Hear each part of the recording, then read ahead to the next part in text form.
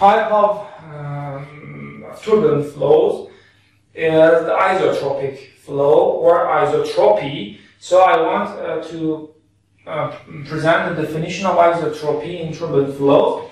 When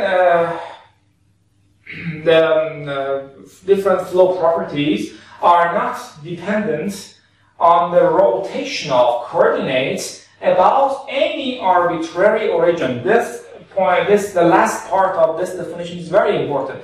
The rotation about any arbitrary origin. For example, consider we have a turbulent flow here, and there is a coordinate at this point. You can rotate the coordinate without translation, or you can rotate the coordinate about its origin. For example, this is our coordinate. If I rotate this coordinate about its origin, this is the second rotated coordinate.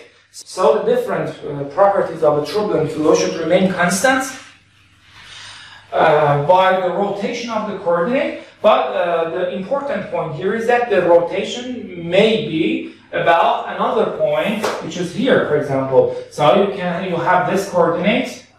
Initially, you have this. So if you rotate this coordinate with respect to this origin, for example, we have something like this, schematically, of course. So the important point here is that the properties should remain constant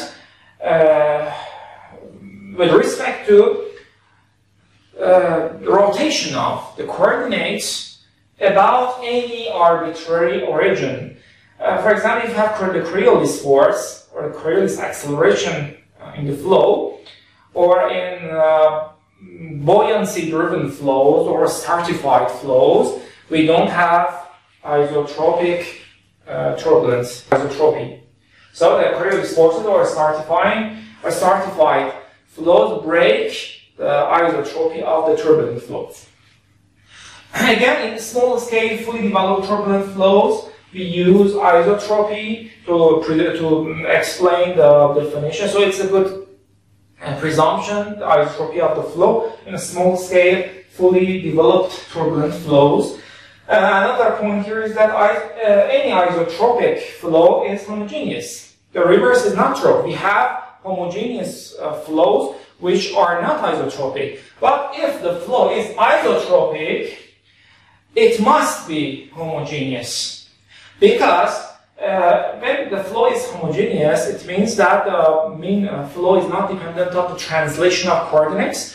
And you know from your basic mathematics that any translation can be decomposed or can be reconstructed or can be or it is equal to two rotations. For example, I have a coordinate initially here, and I want to translate this coordinate to this one. So we have 2 points, and this is a translation. So the final point is here, the initial point is this one.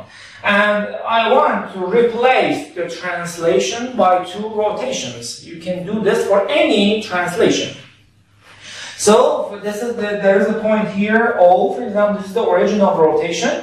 I can first rotate this coordinate to this point. This new coordinate is the rotated coordinate about the point O. And the second rotation is to rotate this coordinate here about its origin. And finally, this coordinate is again similar to this one, but translated away from this point. So we have a translation which is replaced by 2 rotations. So if the flow is isotropic, so the mean flow properties are not a function of rotation, and 2 rotations are equal to 1 translation. So if the flow is isotropic, it's also homogeneous. But necessarily any translation, any rotation cannot be reconstructed by translation. For example, this one. This is a rotation, but it cannot be reconstructed by translation. So if the flow is homogeneous, it is not necessarily isotropic. But if the flow is isotropic, it's necessarily homogeneous. And the last one here is that the mean flow properties in isotropic flows are 0. Because based on this, the gradient of the mean flow properties in homogeneous flows are 0. And if the flow is isotropic, it is homogeneous. So again, in isotropic flows, the gradient of mean flow properties are 0. When the gradient of something is 0, it means that it should be constant. So the mean flow property, for example, the mean velocity in isotropic flow, which is homogeneous as well, is a constant. By finding an appropriate change of frame, you can easily prove that you can set this constant 0.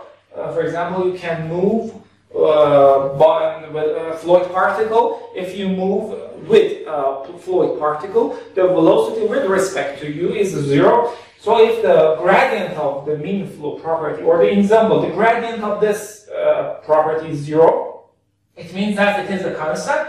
And by a change of a frame, you can set this constant 0. So the gradient of mean flow velocity, for example, in isotropic and homogeneous flows is 0.